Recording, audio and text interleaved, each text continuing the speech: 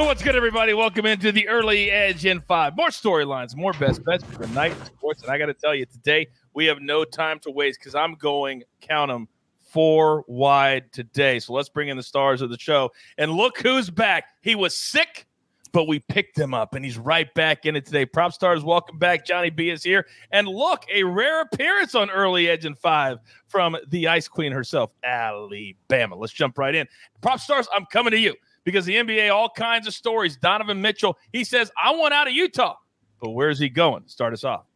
Coach, it's great to be back. Yeah, the Knicks appear to be the front runner to land Donovan Mitchell after the Jazz were reportedly adamant throughout the beginning of the offseason that they were unwilling to trade the star guard. It appears that they are more willing now to move Mitchell, and the New York Knicks have emerged as the front runner to acquire his services. Brian Windhorst just reported because of Suns center DeAndre Ayton matching or having the Suns match his offer sheet, he can no longer be traded until after January 1st. That puts the Knicks even further into the driver's seat to land Mitchell. The Knicks have remained adamant that they won't include R.J. Barrett, but even in potential trade offers, a backcourt of Jalen Brunson and Donovan Mitchell sure looks good for Knicks fans, Coach. You're damn right. It looks like a playoff team, or at least the basis for a playoff team, so we'll keep our eye on that. Thank you very much, Prop Stars. Now, let's come over to you, Allie, because the Pirates and the Rockies, they've got some trends going. What are they?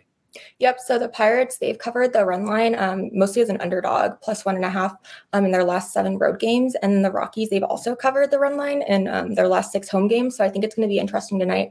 One of those obviously has to end. So it's interesting to see. Yes, it is. Very, very interesting. Sometimes in sports betting, you say, we got to stop at some point. Well, I'd rather win 6 and lose 1 and keep riding that train. Now, Johnny, what's the bullpen report today? Yeah, Eloy Jimenez was out of the lineup yesterday. He really can't stay healthy lately. Jose Altuve left early yesterday as well, but Jeremy Pena was back in for the Astros, and Mike Trout is expected to be back in the lineup tonight for the Angels. All right, very good. Love the bullpen report every day. That's not always about the bullpen. All right, now let's get into our board for the day. And yesterday, Alex, Maestro did a pretty good job of giving us a K-prop, but that's really your thing. Start us off. Yep, Coach, let's go. German Marquez, over 4.5 strikeouts. He's eclipsed this line in 11 of 17 starts this season. Gets a fantastic matchup against those Pirates that Ali mentioned. They average the 3rd most strikeouts per game, the 2nd highest K rate versus opposing right-handed pitchers. I've been targeting the Pirates all year for strikeouts. It's been one of my most profitable betting angles. My model has Marquez projected at 5.83 strikeouts. Take is over 4.5 Ks. And I would suggest you do it now before you lose the win advantage at 5, and it becomes a push advantage. So get it in right now. All right, Allie, you're up. Okay, so I'm going to go with the Marlins first 5 minus 110. Kyle Gibson, he's really been terrible. First 5 innings, especially. He's 5-11-1, and he also did not do very well against the Phillies in Miami against Miami. Earlier this season, he gave up 400 runs in 4.2 innings. And then you also have his last start. He did do pretty well, but that was at home. So I think he's going to do a little bit worse today. And then you have Sandy Alcantara, and he's pretty much gone 7 innings and 12 straight starts. And he has a 1.59 ERA at home. So I think the Phillies are going to continue that losing streak, but I'll rely on the first 5. Great way to take the bullpen out of the mix. Bet the first 5. Lay that half. Alcantara has been terrific. Thank you very much. Johnny, give me 2 plays.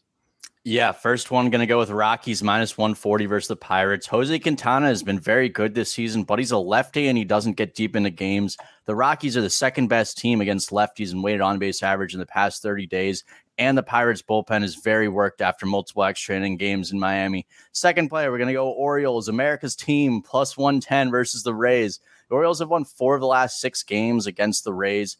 Before that, they had lost 27 of 30 games. Luis Patino is coming off the IL. Tyler Wells has been the Orioles' best starter, and the Orioles had an off day yesterday, so their bullpen's rested. I like the Orioles here.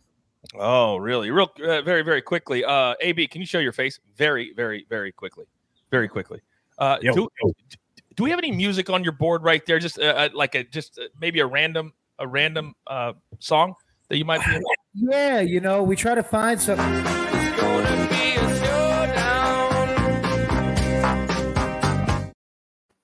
We didn't even ask this time, big boy. Johnny. Tonight's not the night for the Orioles, big boy. Anna likes him. Carol likes him. Max likes him. You like him. Not this, big boy. Are you in or are you out? Hey, Coach, if you want to fade America's team, that's up to you. I'm on the Orioles tonight. That's fine. I like cash. And we all know, huh, Alex, who the showdown king is. Who's the show? Other than Mikey. Showdown Daddy. That's your new name, Coach. Daddy. We'll say Micah's also on this, who's been very hot as well. You're going against everyone tonight, Coach. Nothing new. Oh, that makes me feel even better. I'll go against the world. By the way, I was looking at my record. I think it's 43-15-1, but I'm not sure. One last pick before we get out of here. Red Sox, Yankees over 8 tonight for me. I was 4-1 against yesterday. I've just been cashing ticket after ticket after ticket after ticket. I'm going to cash tonight, and I'm going to take Bowman's money all in one fell swoop. So there's only one thing left to do, and I believe you all know what that is. You got your marching orders. Man, isn't it good to have Prop Stars back? Let's take all these tickets straight to the pay window. My entire crew, love them all. Great to have Allie here today. Prop Stars, JB, even though he's going to lose money to work, it happens. And, of course, AB on the ones and the twos. I am the coach. We're here in the morning at 10 a.m., here every single weekday at 4 p.m. because we grind and we grind for you. Good luck. This is the Early Edge, and sometimes we do it in 5. Good luck.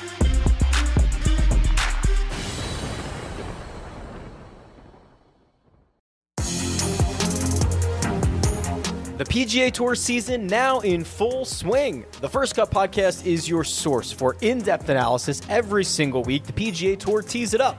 We're in your feed with fantasy golf analysis, best bets, and round-by-round recaps. Our crew of experts is here to help you make some green while watching the world's best on the greens. Go inside the ropes on the First Cut Golf Podcast, available on Apple Podcasts, Spotify, and YouTube.